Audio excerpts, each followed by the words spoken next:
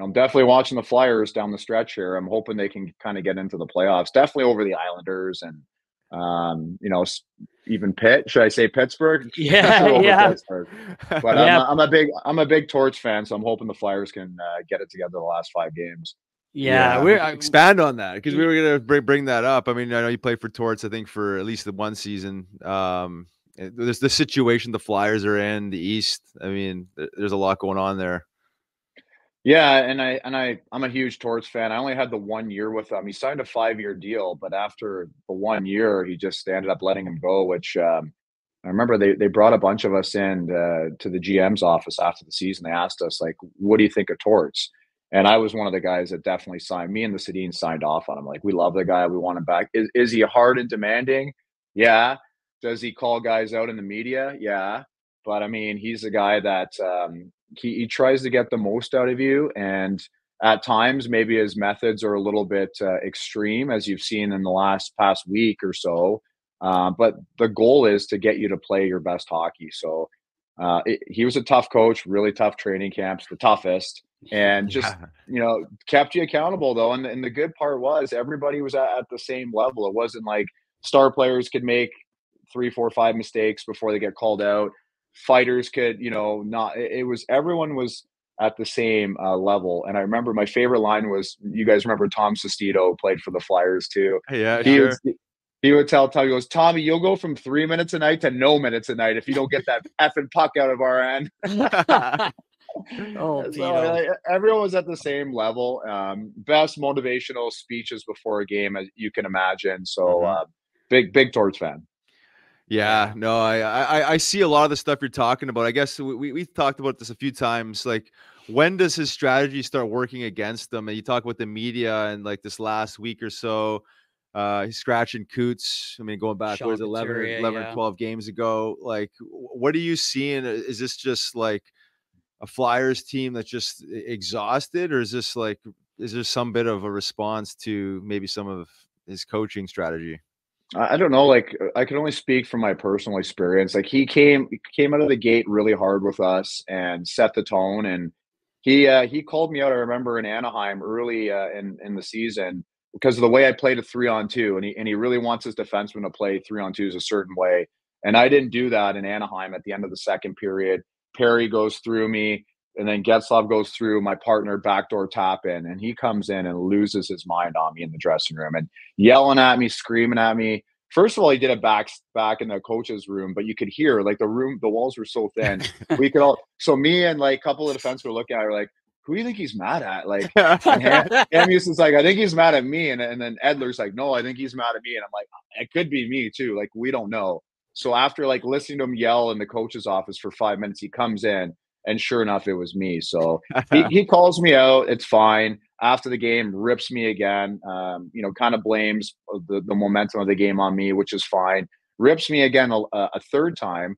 So then finally, I'm like, okay, I got to go talk to this guy in his office. Like, enough's enough, right? Like, I play the game hard. Am I going to make mistakes? 100%. But like, don't question my character or how much I care. So I went into his office after a day off, and I had this big speech planned. And like, when you're like shaking a little bit, like you're so emotional, and you're like, Yeah. I'm going to tell this guy exactly how I'm a fifth rounder. I had to fight my way to get into this league and blah, blah, blah. I had this big speech, and he like sits there and he listens and he goes, can you swear on this podcast or no? Oh yeah. Oh yeah. He goes, he's listening to me and he goes, Juice, I don't know what the fuck you're talking about, but I love it. I love how you're in here challenging me. And I don't remember that play. I don't remember. And I'm like, well, I remember, And so anyways, like, I'm like, okay, this went okay. And then, so we go into the room and he calls a team meeting and he calls in all the players and trainers. I'm like, oh my God, he's going to rip me now in front of the team, right? For coming into his office. And he just basically calls him and he goes, this guy just came into my office and just yelled at me and mother effed me. And I respect this guy. He's like, I don't agree with anything he said, but I respect this guy.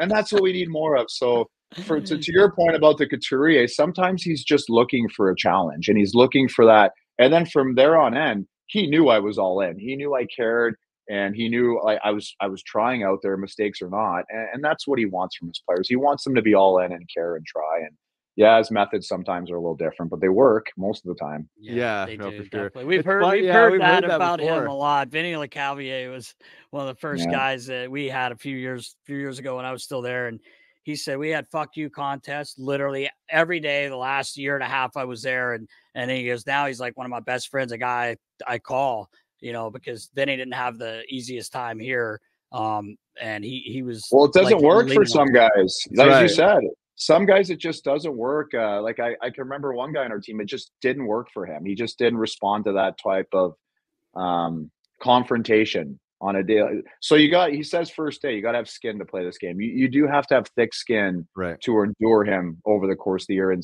the guys that do excel, the guys that don't, obviously usually they end up getting moved. Right. Yeah. And do you think like I mean, obviously he does it, he said for the challenge. Like he's expecting or he wants you to confront him, right? Like he's gonna push you hard enough till eventually you come into the coach's room and address it, or he's gonna keep pushing you, right? I mean, for him to have a powwow after you come in there, like it's some Yeah. sort of glorious thing, like shows like how much he actually loves that. I think the door is always open for him, and I think he invites the dialogue. Mm. He obviously doesn't want guys always coming in and telling him to fuck off, right? But I think it's a two-way street. He's not a dictator. It's like, let's talk about this kind of thing. Tell me because he's always like, well, how do you think the game? He's always interested on how other players like. What are you thinking here? Why did you do that? So it is meant to make you better. Yeah. No, for sure. And you'd like to think that, I mean, obviously he's, one of the longest kicking coaches here Yeah. still, and he's got some, major successes along the way. So something he's doing is working. It's just like the shelf life lands up being short, and for obvious reasons. I mean, he's squeezing guys and he's putting the pressure on because he's trying to get the most out of these guys, Yeah. and he's highly demanding. I just wonder, like, you go this whole season this year, like overachieving, getting guys to compete on the highest level, bridging some gaps by just pure effort and buy-in, identity, and then like come to the most critical time of the season, where the schedule is in their Flyers' favor, Actually, it's which been in their obviously a little bit of a favor. psychology game there too, but to have these games in the last 7 in a row now, not even really coming close besides maybe one of them. I don't know what your thoughts are on some of these games, if this fatigue or what. Well, you said it. Like the Flyers have overachieved for most of this season, right? And he's dragged that out of them, and they've become a playoff team halfway through the season. And then injuries, a player suspended, a pretty important player suspended, issues in net now. Like it's all kind of caught up with them, Hmm. right? So, yeah, like is it easier to endure them if you're winning? 100%. If you're losing, it's a lot tougher to hear those video sessions and the critiquing. But it's still a Flyers team that if they make the playoffs, I think everybody would be happy with that, right? If I'm wrong, like start of the season, I don't think playoffs were really in the mix. So say what you want, blame them, give them credit. The Flyers are where they are because of him, and if they falter down the stretch, is he a perfect coach? No, he's not a perfect coach, right? Um, like his some of his things last week, like I just thought watching them from afar and knowing him really well, like man, I wish he would have just maybe not after that loss attacked them. Like instead of just like you want to kind of almost be uneventful this time of the year and save That's that for right. after the season, right? Save like the Hmm. callings, telling the guys, I don't know what we have here, the guys that can't play in the critical moments. Maybe save that for it's a great message, but maybe not the right time for it.